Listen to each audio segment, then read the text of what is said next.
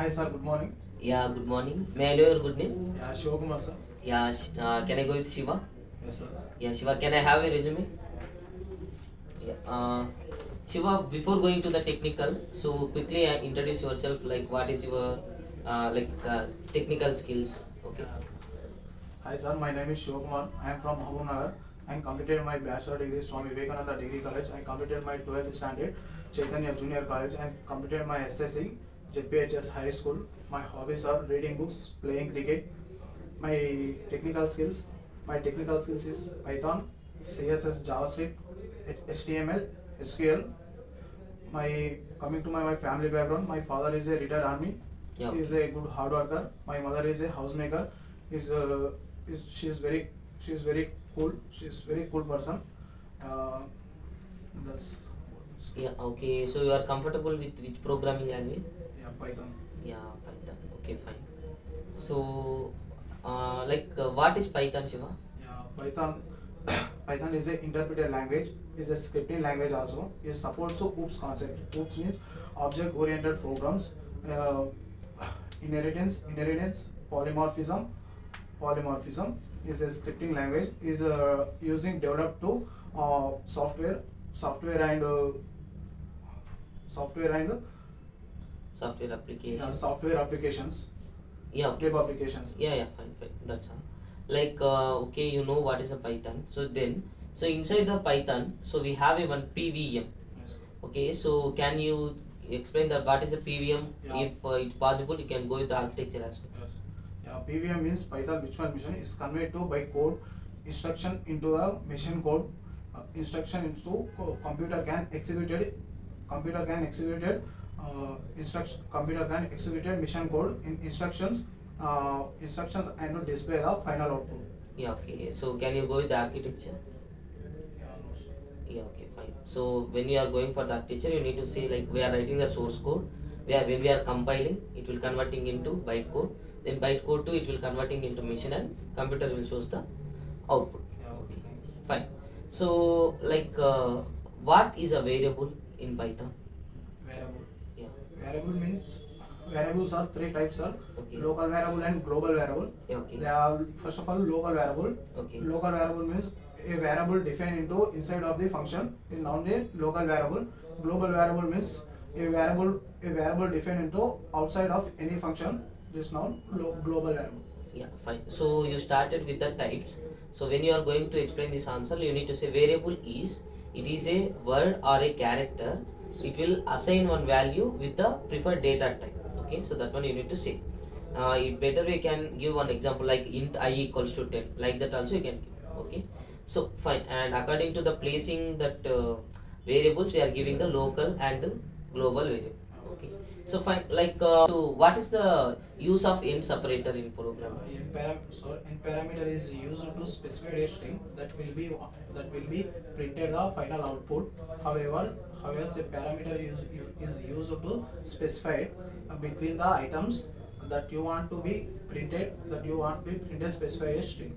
Yeah, okay, fine. So what is identifiers in Python? Can you give some rules? Identifier. Like a class name or a variable name.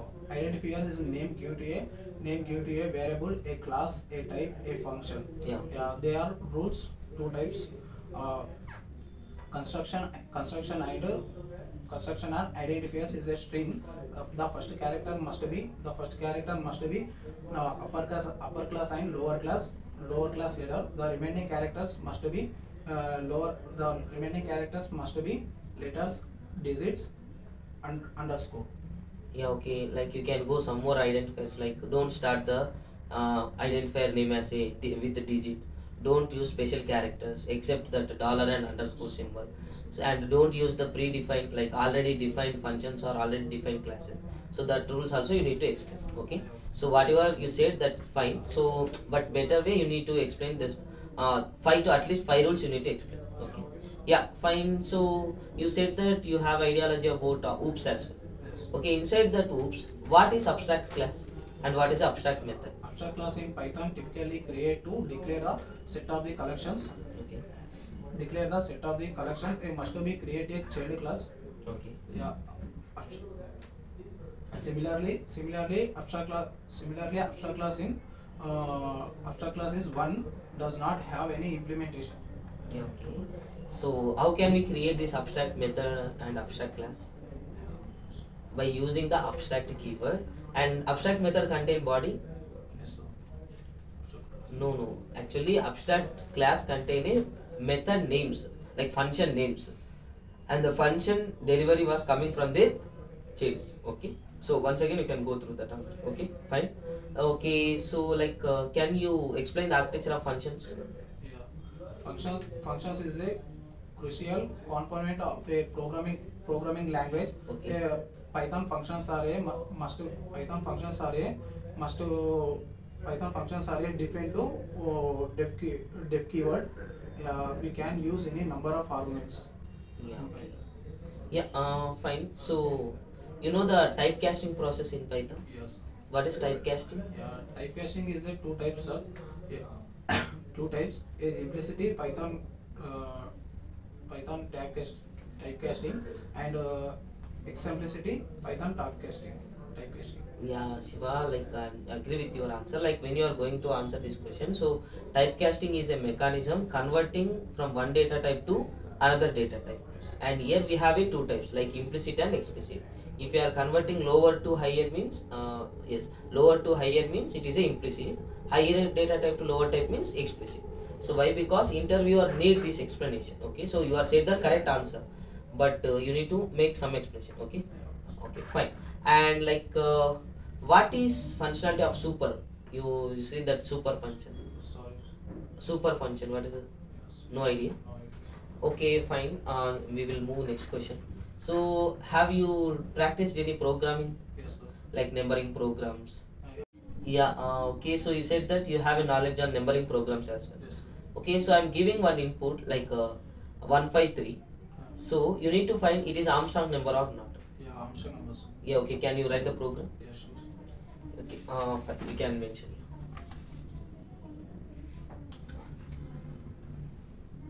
No need a class. All those things. Just I require a logic.